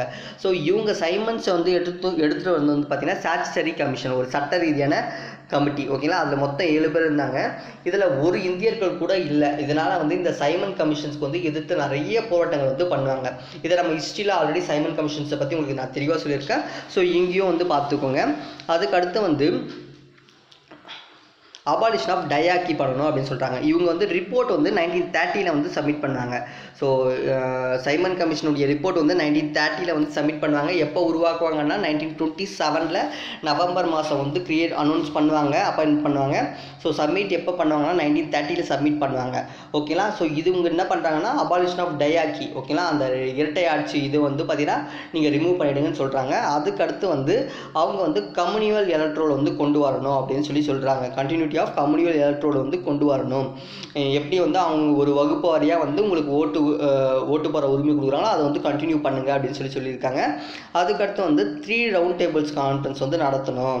British India and British பிரின்சியஸ் states கூட வந்து 3 ரவுண்ட் டேபிள் கான்ஃபரன்ஸ் வந்து பண்ணணும் அப்படின்னு சொல்லியிருக்காங்க. அதுக்கடுத்து அதோடைய டிஸ்கஷன் பேஸ் பண்ணி white paper of constitutional reforms அப்படின்னு சொல்லி ஒன்று கொண்டு வந்தாங்க. ஓகேங்களா. அதாவது 3 ரவுண்ட் டேபிள்ஸ் கான்ஃபரன்ஸ் நடக்கும். ஸோ அதோடைய பேஸ் பண்ணி தான் வந்து white paper of constitutional reforms வந்து கொண்டு வந்திருப்பாங்க. ஓகேங்களா. ஸோ அது எப்படி இருக்கும் அப்படின்னா joint selected committee of British parliament, ஓகேங்களா, அவங்க தான் வந்து அதை கன்சிடர் பண்ணுவாங்க. ஓகேங்களா. ஸோ இதோடைய சேஞ்சஸ், இந்த சைமன் கமிஷன்ஸுடைய சேஞ்சஸ் எல்லாமே வந்து பார்த்திங்கன்னா கவர்மெண்ட் ஆஃப் இந்தியா ஆக்ட் 1935 வந்து ரிஃப்ளெக்ட் ஆகும். ஓகே. ஸோ இதோடைய ஷார்ட்கட்ஸ் வந்து பார்த்துக்கலாம். சாரு, ஓகேவா. ஃபஸ்ட்டு இதோடைய ஷார்ட்கட் என்னென்னா sir white AC 9030. So sir white AC 9030. So இதை எப்படி ஈஸியாக ஞாபகம் வச்சுக்கணும் அப்படின்னா சார் ஜான் சைமன் கமிஷன்ஸ்க்கு சார் அப்படின்னு ஞாபகம் வச்சுக்கோங்க. ஒயிட் பேப்பர் ஆஃப் கான்ஸ்டியூஷன் ரிஃபார்ம்ஸை வந்து கொண்டு வந்திருக்காங்க. அதுக்கடுத்து வந்து ஏசி, ஓகேங்களா. ஸோ ஏசி அப்படின்னா அபாலிஷன் ஆஃப் டயாக்கி பண்ணிட்டாங்க.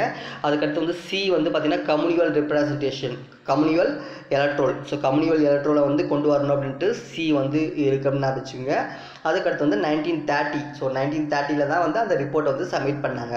அப்போது சார் ஒயிட் வந்து ஏசியில் 30 டிகிரி டெம்பரேச்சருக்குள்ளே இருக்கிறதுனால வெள்ளையாக இருக்காது அப்படின்ற மாதிரி நான் வச்சுக்கோங்க. அதுக்கடுத்து வந்து நம்ம வந்து கம்யூனல் அவார்டு வந்து பார்க்கலாம். ஸோ கம்யூனல் அவார்டு அப்படின்றது வந்து பார்த்திங்கன்னா வந்து ஆகஸ்ட் 1932 வந்து ராம்சே மெக்டொனால்ட், ஓகேங்களா, அவர் வந்து அனௌன்ஸ் பண்ணியிருக்காங்க. அவர் யார் அப்படின்னு பார்த்தீங்கன்னா பிரிட்டிஷ் பிரைம் மினிஸ்டர், ஓகேங்களா. ஸோ அவங்க வந்து கம்யூனல் அவார்டு வந்து கொடுத்துருக்காங்க. யாருக்கு அப்படின்னா மைனாரிட்டிஸ் பீப்புள்ஸ், ஓகேங்களா. மைனாரிட்டி பீப்புள்ஸ் யாருக்கெல்லாம் கொடுத்துருக்காங்கன்னா வெறும் முஸ்லீம், சிக்கிஸ், அதுக்கடுத்து வந்து Indian Christians, Anglo Indians and Europeans இவங்களுக்கு மட்டும் கொடுக்காம டிப்ரெஸ்டு கிளாஸ், ஓகேங்களா, ஷெட்யூல்டு கேஸ்ட் பீப்புளுக்கும் வந்து கொடுத்துருக்காங்க. ஸோ இந்த ராம்சே மெக்டொனால்ட் கொடுத்த இந்த இதெல்லாம் பார்த்தீங்கன்னா பர்சன்டேஜ் வந்து காந்திக்கு வந்து பிடிக்காது. ஸோ காந்தி வந்து பார்த்தீங்கன்னா இதுக்காக வந்து சாகும் வரை உண்ணாவிரத போராட்டம் வந்து ஏர்வாடா ஜெயிலில் வந்து இருப்பார். ஓகேங்களா. ஸோ நீங்கள் என்ன எல்லாருக்கும் வந்து சீட்டெல்லாம் கொடுத்துட்டு இருக்கீங்க, எலெக்ஷன் நிற்கிறதுக்கு இவ்வளோ சீட்ஸ் எல்லாம் கொடுக்கக்கூடாதுன்னு சொல்லிட்டு காந்திக்கு வந்து அது பிடிக்காம போயிடும். அதுக்கடுத்து வந்து என்ன பண்ணுவாங்கன்னா காந்தியும் டாக்டர் பி.ஆர். அம்பேத்கரும் வந்து என்ன பண்ணுவாங்க அப்படின்னு சொல்லி பார்த்தீங்கன்னா பூனே பேக்ட் ஒப்பந்தங்கள் வந்து போடுவாங்க. இந்த பூனே பேக்ட் ஒப்பந்தத்தில் வந்து இந்தியா வந்து இந்துஸ்க்கு வந்து பார்த்தீங்கன்னா வந்து ஒரு ஜாயிண்ட் எலக்ட்ரோல் வந்து கொடுத்துருப்பாங்க, ரிசர்வேஷன் சீட்ஸ். ஓகே, இந்த எஸ்சிக்கு இவ்வளோ, பிற்படுத்தப்பட்டோருக்கு இவ்வளோ அப்படின்னு சொல்லிட்டு ஒரு சீட்ஸ் வந்து அலோகேட் பண்ணுவாங்க. அது வந்து காந்தி வந்து ஏற்றுப்பார். அதுதான் வந்து பூனே பேக்ட் அப்படின்னு சொல்லுவோம். ஓகேங்களா. ஓகே. அதுக்கடுத்து ஃபைனலாக வந்து நம்ம government of India act of 1935 வந்து பார்க்கலாம். ஓகேங்களா. So government of India act 1935 வந்து பார்த்தீங்கன்னா ரொம்ப கொஞ்சம் பெரிய லென்த்தியாக இருக்கும். அது மட்டும் இல்லாமல் அது வந்து ஒரு டீட்டெயில் டாக்குமெண்ட். இதில் வந்து 321 செக்ஷன்ஸ் இருக்குது, 10 ஷெடியூல் இருக்குது. இந்த ஷெடியூல் அப்படின்றது ஒன்று அட்டவணை. நம்ம முன்னாடி இண்டெக்ஸ் கொடுத்துருப்பாங்களா, இந்த இண்டெக்ஸில் இது இருக்குது, இந்த லெசனில் இது இருக்க போகுது அப்படின்னு சொல்லிட்டு அந்த மாதிரி செக்ஷன்ஸ் கொடுத்துருப்பாங்க. ஒரு 10 ஷெடியூல் கொடுத்துருப்பாங்க, 10 அட்டவணை கொடுத்துருப்பாங்க. 321 செக்ஷன்ஸாக வந்து இருந்துச்சு. அதில் அவங்க என்னெல்லாம் சொல்கிறாங்க அப்படின்றத பார்க்கலாம். ஸோ ஃபஸ்ட்டு வந்து இதோடைய ஃபீச்சர்ஸ், ஓகேங்களா. ஸோ இவங்க வந்து 3 வந்து பிரிச்சிருக்காங்க. ஓகேங்களா.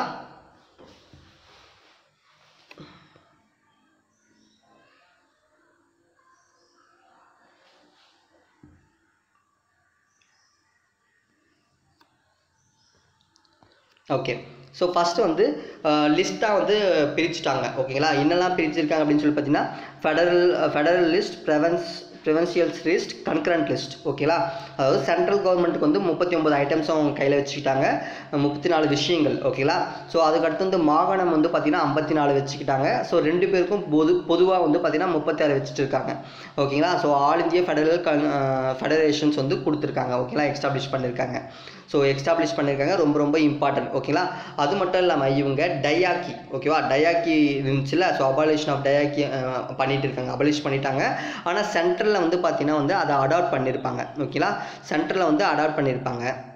ஸோ ரொம்ப இம்பார்ட்டன்ட். அபாலிஷன் ஆஃப் டயாக்கி வந்து பண்ணியிருப்பாங்க, அபாலிஷ் பண்ணிட்டாங்க. அதுக்கடுத்து வந்து அடாப்டும் பண்ணியிருப்பாங்க. ஓகேங்களா, இந்த சட்டம் ரெண்டுமே சொல்லுது. ஸோ மாகாணங்கள் இருக்கிறது வந்து பார்த்தீங்கன்னா வந்து அபாலிஷ் பண்ணிடுறாங்க. ஓகேங்களா, மாகாணம் அப்படின்றது வந்து ஒரு ஸ்டேட்ஸ் மாதிரி, அதை வந்து அபாலிஷ் பண்ணுறாங்க. சென்ட்ரலில் வந்து அதை அடாப்ட் பண்ணிக்கிறாங்க. அதுக்கடுத்து வந்து பை கேமரல். ஓகேங்களா, அந்த பை கேமரல் நம்ம ஆல்ரெடி சொன்னோம். So Appar house, lower house அப்படின்னு சொல்லிட்டோம். இதில் வந்து பார்த்தீங்கன்னா வந்து மொத்தம் வந்து ஒரு 11 ப்ரெவன்சஸ் இருக்குது. அதில் 6 பேர் வந்து இருக்கணும் அப்படின்னு சொல்லியிருப்பாங்க. ஓகேங்களா, மொத்தம் வந்து by cameral in 6 out of 7. ஓகேங்களா, மொத்தம் வந்து 7 இருக்குது, 11. ஸோ மொத்தம் 7ல் வந்து பார்த்திங்கன்னா 6 வந்து பை கேமரல் இருக்குது. அது என்னென்னு பார்த்தீங்கன்னா Bengal, Bombay, Madras, Bihar, Assam United provinces. So இந்த இடத்துல எல்லாமே வந்து பார்த்திங்கன்னா அப்பர் ஹவுஸ், லோயர் ஹவுஸ் இருக்குது. ஸோ இப்போ நம்ம தமிழ்நாட்டில் வந்து லெஜிஸ்லேட்டிவ் மட்டும்தான் இருக்குது, லெஜிஸ்லேட்டிவ் கவுன்சில்ஸ் கிடையாது. ஸோ அது என்னன்றதை வந்து நம்ம வந்து லெஜிஸ்லேட்டிவ் சட்டமன்றம்னா என்ன, மேலவை என்னென்ன, கீழவை என்ன அப்படின்னு சொல்லும் போது உங்களுக்கு புரியும். ஸோ பை கேமரலில் வந்து பார்த்தீங்கன்னா நான் வச்சுங்க அப்பர் ஹவுஸ், லோயர் ஹவுஸ் அப்படின்னு 2 இருக்கும். அந்த 2ல் வந்து பார்த்தீங்கன்னா மொத்தம் 11 மாகாணத்தில் 6 மாகாணத்தில் பை கேமரல் வந்து இன்ட்ரோடக்ஷன் பண்ணியாச்சு. ஓகேங்களா, ஸோ அதுக்கடுத்து வந்து அதுக்கடுத்து வந்து தனியாக வந்து ஒரு செப்பரேட் எலக்ட்ரோல் வந்து கொண்டு வந்துட்டாங்க. SC, woman and labour. இப்போல்லாம் வந்து தனி தொகுதின்னு சொல்லுவாங்கள்ல. ஸோ தனி தொகுதி அப்படின்றது வந்து பார்த்திங்கன்னா ஷெட்யூல் கேஸ்ட் அப்படின்னு சொல்லிட்டு தனியாக ஒரு தொகுதி இருக்கும். அந்த தொகுதியில் வந்து வெறும் ஷெட்யூல்டு கேஸ்ட் பீப்புள் மட்டும்தான் வந்து நிற்க முடியும். ஓகேங்களா, அவங்க மட்டும் நிற்க முடியும். அதுக்கடுத்து உமன் அண்ட் லேபர் ஒர்க்கர்ஸ். ஓகேங்களா, இது அதுக்கடுத்து வந்து abolition the council of India. ஓகேங்களா, ஸோ கவுன்சில்ஸ் ஆஃப் இந்தியா வந்து அபாலிஷ் பண்ணிட்டாங்க. அதுக்கு வந்து government of India act of 1858 கொண்டு வந்து தான் வந்து அபாலிஷ் பண்ணிட்டாங்க. ஓகேங்களா, ஸோ அதுக்கடுத்து வந்து செக்ரட்டரிக்கு வந்து பார்த்திங்கன்னா அட்வைசர் டீம் இருக்கும். இதெல்லாம் வந்து பேசிக்கான ஒரு விஷயந்தான். அதுக்கடுத்து வந்து 10% டோட்டல் பாப்புலேஷனுக்கு வந்து இருக்கிற மொத்த பாப்புலேஷனில் ஒரு 10% பேருக்கு வந்து ஓட்டிங் ரைட்ஸை வந்து கொடுத்துருக்காங்க. ஓகேங்களா, ஸோ அது மட்டும் இல்லாமல் இவங்க என்னெல்லாம் எஸ்டாப்ளிஷ் பண்ணியிருக்காங்கன்னா ரிசர்வ் பேங்க் ஆஃப் இந்தியா, ஆர்பிஐயை வந்து government of India act of 1935 கீழே தான் வந்து ரிசர்வ் பேங்க்கை வந்து உருவாக்கியிருக்காங்க. அவங்க தான் வந்து கரன்சியை வந்து கரன்சியை வந்து கண்ட்ரோல் பண்ணி வச்சுருக்காங்க. ஓகேங்களா, அது மட்டும் இல்லாமல் பப்ளிக் சர்வீஸ் கமிஷனை வந்து உருவாக்கியிருக்காங்க. ஃபெடரல் அப்படின்னா சென்ட்ரல் கவர்மெண்ட்டு. அதுக்கடுத்து ப்ரெவன்சஸ், மாகாணங்களையும் பப்ளிக் சர்வீஸ் கமிஷன், அதுக்கு 2 சேர்த்து ஜாயிண்ட் பப்ளிக் சர்வீஸ் கமிஷனை வந்து உருவாக்கியிருக்காங்க. அதுக்கடுத்து வந்து ஃபெடரல் கோர்ட், ரொம்ப ரொம்ப இம்பார்ட்டன்ட். ஃபெடரல் கோர்ட் இருக்குல்ல, ஃபெடரல் கோர்ட் வந்து 1937 வந்து செட்டப் பண்ணியிருக்காங்க. ஓகேங்களா, ஸோ இது ரொம்ப ரொம்ப ரொம்ப இம்பார்ட்டன்ட். 1935 வந்து ரொம்ப இம்பார்ட்டன்ட், கண்டிப்பாக கேட்பாங்க. இதுக்கு நான் வந்து ஷார்ட்கட் சொல்கிறேன் பாருங்க, நான் வச்சுங்க. எய்டு, AID விஸ் EEE, எய்ட் விஸ் EEE. ஸோ எய்ட் அப்படின்றது வந்து அபாலிஷ் ஆஃப் டயாக்கி. ஓகேங்களா, ஸோ டயாக்கி வந்து அபாலிஷ் பண்ணிட்டாங்க. எங்கே அப்படின்னு பார்த்தீங்கன்னா மாகாணங்களில். அப்புறம் வந்து டயாக்கியை வந்து அடாப்டும் பண்ணிப்பாங்க சென்ட்ரலில். ஓகேங்களா, ஸோ அதுக்கடுத்து வந்து ஐ அப்படின்றது வந்து பை கேமரல். ஓகேங்களா, பை கேமரல் சிஸ்டம் வந்து 2 இடத்துல வந்து கொண்டு வராங்க. ஸோ ஐ அப்படின்றது வந்து இன்ட்ரொடக்ஷன் பண்ணுறாங்க. எங்கே அப்படின்னா மொத்தம் 16 மாகாணங்களில் 6 மாகாணங்களில் வந்து இன்ட்ரொடக்ஷன் பண்ணுறாங்க. அதுக்கடுத்து வந்து டி அப்படின்னு வந்து பார்த்தீங்கன்னா வந்து டிவைட் பவர்ஸை வந்து டிவைட் பண்ணிடுறாங்க. எது அப்படின்னு சொல்லி பார்த்தீங்கன்னா லிஸ்ட்டு, ஃபெடரல், ப்ரெவன்சஸ், கன்கரண்ட் லிஸ்ட்டு. ஃபெடரலில் வந்து பார்த்தீங்கன்னா 59 எடுத்துக்கிறாங்க, மாகாணங்களில் வந்து 54, கன்கரண்ட்டில் 36 எடுத்துக்கிறாங்க. ஓகேங்களா, ஸோ அதுக்கு அடுத்து வந்து VS. ஓகேங்களா, ஸோ VS அப்படின்னு வச்சுக்கோங்க. V அப்படின்றது வந்து ஓட்டிங். ஓகேங்களா.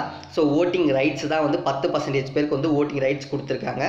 எஸ் அப்படின்றது வந்து பார்த்தீங்கன்னா வந்து செப்பரேட், ஓகேவா, செப்பரேட் எலக்ட்ரோல் வந்து யார் யாருக்கு கொடுத்துருக்காங்கன்னா எஸ்சி, உமன், லேபர் இது எல்லாருக்குமே கொடுத்துருக்காங்க. 3 EEE அப்படின்றது வந்து பார்த்தீங்கன்னா எஸ்டாப்ளிஷ்மெண்ட் ஆஃப் ஆர்பிஐ வந்து பண்ணியிருக்காங்க. அதுக்கடுத்து வந்து பப்ளிக் சர்வீஸ் கமிஷன் 3 உருவாக்கியிருக்காங்க. ஒன்று வந்து பார்த்தீங்கன்னா வந்து ஃபெடரல் பப்ளிக் சர்வீஸ் கமிஷன், இன்னொன்று வந்து provincial public service commission, joint public service commission.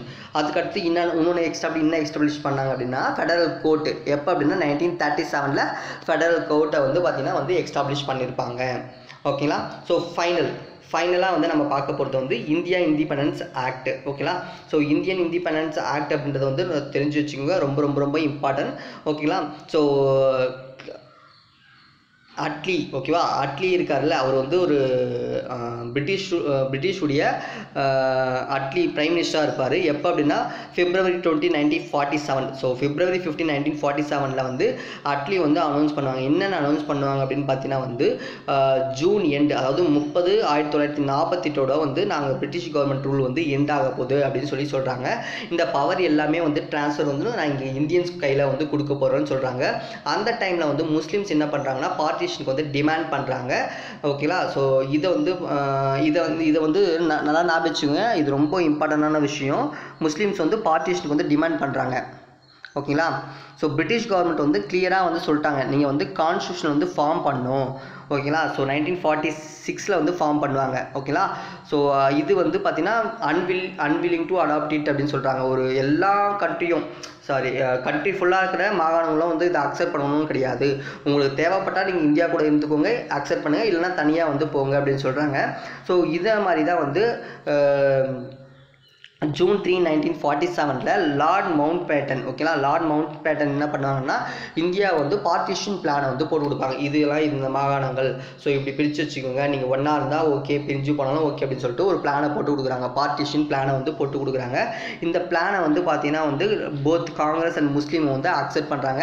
அதுக்கடுத்து தான் வந்து 1947 வந்து இந்தியா வந்து இண்டிபெண்டன்ஸ் அடைஞ்சிச்சு. ஓகேங்களா. ஸோ இந்த ஆக்டில் வந்து இன்னெல்லாம் வந்து கொண்டு வந்திருக்காங்க அப்படின்றத வந்து நம்ம பார்ப்போம். இந்தியா வந்து பார்த்தீங்கன்னா வந்து ஒரு சோவரிஜின் ஸ்டேட்டாக வந்து இருக்கும் அப்படின்னு சொல்லியிருக்காங்க. அதுக்கடுத்து வந்து இது வந்து பார்ட்டிஷன் பவர், ஓகேங்களா, 2 இண்டிபெண்டன்ஸ் டொமைனாக இருக்கும். இந்தியா அண்ட் பாகிஸ்தான் வந்து தனியாக இருக்கும் அப்படின்னு சொல்கிறாங்க.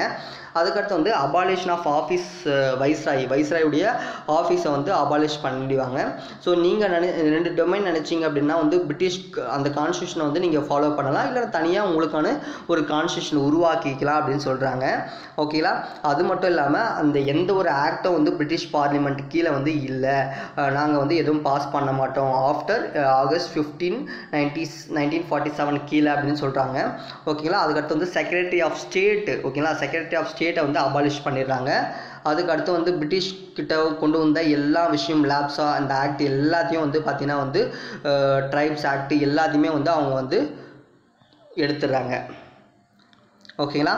ஸோ அதுக்கடுத்து வந்து freedom to the Indian princess states, இந்தியாவில் இருக்கிற ஸ்டேட்ஸ்க்கு எல்லாமே வந்து ஃப்ரீடம் கொடுத்துட்றாங்க. அதுக்கடுத்து தான் வந்து அது எல்லாமே வந்து சேர்ந்து டொமைன் ஆஃப் இந்தியாவை வந்து மாறுது. அதுக்கடுத்து வந்து டொமினியன் ஆஃப் பாகிஸ்தானாக வந்து ரிமைனிங் ஆகுது. ஓகேங்களா. ஸோ ரொம்ப ரொம்ப இம்பார்ட்டண்டான ஆக்ட். அதுக்கடுத்து இதுக்கு மேலே வந்து இந்த டைட்டில் எம்பையர் ஆஃப் இந்தியா வந்து from Royal title of king of இங்கிலாண்டாக வந்து இருக்காது அப்படின்னு சொல்கிறாங்க. கிங் ஆஃப் இங்கிலாந்து வந்து நோ மோர் எம்பையர் ஆஃப் இந்தியாவாக இருக்க மாட்டாங்க அப்படின்றத சொல்கிறாங்க. ஓகேங்களா. ஸோ இதில் வந்து பார்த்தீங்கன்னா வந்து August 15, 1957 வந்து பார்த்தீங்கன்னா வந்து சிவில் சர்வீஸில் இருந்தவங்க எல்லாருமே வந்து பார்த்தீங்கன்னா அவங்களுடைய வேலைகளை வந்து எல்லா பெனிஃபிட்ஸும் வந்து என்ஜாய் பண்ணுவாங்க. எது வரைக்கும் அப்படின்னு சொல்லி பார்த்தீங்கன்னா ஒரு ஆர்டிக்கல் வந்து உருவாக்குற வரைக்கும் அவங்க வந்து ஒரு குறிப்பிட்ட டைம் இல்லாமல் வந்து என்ஜாய் பண்ணுவாங்க அப்படின்றத சொல்லியிருக்காங்க. இப்போ வந்து இந்தியாவுக்கு வந்து சுதந்திரம் கொடுத்துட்டாங்க. ஃபர்ஸ்ட் பிரைம் மினிஸ்டராக வந்து Jawaharlal Nehru தேர்ந்தெடுக்கப்படுறாரு. First governor general of new Dominion of India வந்து பார்த்தீங்கன்னா லார்ட் மவுண்ட் பேட்டன் வந்து இருக்காரு. ஓகேங்களா. ஸோ இதோடைய ஷார்ட்கட்ஸ், ஓகேங்களா, ரொம்ப நான் வந்து ஸ்பீடாக சொல்லியிருக்கேன்னு நினைக்கிறேன். ஓகே. ஸோ PFACK, ஓகேங்களா. ஸோ இது மட்டும் தெரிஞ்சுக்கிட்டா போதும் இந்த இதில். So power to the constitution அசம்பிளிக்கு கொடுத்துட்டாங்க. அதுக்கடுத்து வந்து ஃப்ரீடம் டு தி பிரின்சியஸ் ஸ்டேட்டுக்கு கொடுத்துட்டு இருக்காங்க. ஸோ நீங்கள் வந்து குட்டி குட்டி மாகாணங்களாக இருக்குல்ல, நீங்கள் இந்தியா கூட இணைஞ்சிக்கலாம் இல்லை தனித்தனியாக போய்க்கலாம் அப்படின்னு சொல்லிட்டாங்க. அதுக்கடுத்து வந்து ஆஃபீஸ் வைஸ்ராயுடைய ஆஃபீஸை வந்து அபாலிஷ் பண்ணிட்டாங்க. ஓகேங்களா. அதுக்கடுத்து வந்து சி கண்டினியூ. ஓகேங்களா. So government of India act வந்து 1935 தான் வந்து கண்டினியூ ஆகும் அன்டில் அவங்க புது கான்ஸ்டியூஷன் வந்து உருவாக்குற வரைக்கும் அப்படின்னு சொல்லிட்டாங்க. அதுக்கடுத்து வந்து கிங் ஆஃப் இங்கிலாந்து. ஓகேங்களா. ஸோ கிங் ஆஃப் இங்கிலாந்து வந்து பார்த்தீங்கன்னா நோ மோர் எம்பையர் ஆஃப் இந்தியாவை வந்து இருக்க மாட்டாங்க. ஓகேங்களா. இந்த 5 பாயிண்ட்டை மட்டும் இதில் நீங்கள் நான் வச்சுட்டா போதுமானது. ஓகேங்களா ஃப்ரெண்ட்ஸ். அதுக்கடுத்து இதில் வந்து நான் 2 ஸ்லைடு கொடுத்துருக்கேன். ஸோ இது வந்து ரொம்ப இம்பார்ட்டன்ட் கிடையாது. ஓகேங்களா. அது சட்டங்கள் உருவாக்குறதுக்கு முன்னாடி இவங்கெல்லாம் இருந்தாங்க. ஓகேங்களா. ஆனால் வந்து சட்டங்கள் ஓகேங்களா நம்ம வந்து ஃபஸ்ட்டு கேபினெட்னு இருக்காங்களே. ஸோ இந்த ஃபஸ்ட்டு கேபினெட்டில் இருக்கிறது இம்பார்ட்டன்ஸாக வந்து கேட்பாங்க. ஃபஸ்ட்டு கேபினெட்டாக யார் பிரைம் மினிஸ்டராக இருந்தாங்க அப்படின்னா ஜவஹர்லால் நேரு தான் வந்து பிரைம் மினிஸ்டராக இருந்தாங்க. ஸோ இது வந்து கண்டிப்பாக கேட்பாங்க. ஃபஸ்ட் லா மினிஸ்ட்ரி யார், ஃபஸ்ட்டு லேபர் மினிஸ்ட்ரி யார் அப்படின்னு சொல்லிட்டு கேட்பாங்க. பார்த்து வச்சுக்கோங்க. நான் முடிஞ்சால் இதுக்கு நான் வந்து ஷார்ட்கட் போடுறேன். ஓகேங்களா. ஸோ ஃபஸ்ட்டு வந்து டாக்டர் B.R. அம்பேத்கர் தான் வந்து ஃபஸ்ட்டு லா மினிஸ்டராக வந்து இருப்பாங்க. ஸோ நோட் பண்ணி வச்சுக்கோங்க. லா மினிஸ்டராக யார் இருக்காங்க அப்படின்னா டாக்டர் B.R. அம்பேத்கர் தான் வந்து இருந்திருக்காங்க. இது கொஸ்டின் TNPSCல ஆல்ரெடி கேட்டிருக்காங்க. ஓகேங்களா. ஸோ அதுக்கடுத்து வந்து ஃபஸ்ட் பிரைம் மினிஸ்டர் யாருன்னு TNPSCல கேட்டிருக்காங்க. So Jawaharlal Nehru. Thank you friends. இந்த வீடியோ உங்களுக்கு பிடிச்சிருக்குன்னு நினைக்கிறேன். பிடிச்சிருந்துச்சுன்னா உங்கள் ஃப்ரெண்ட்ஸ்க்கு வந்து ஷேர் பண்ணுங்கள். Thank you so much.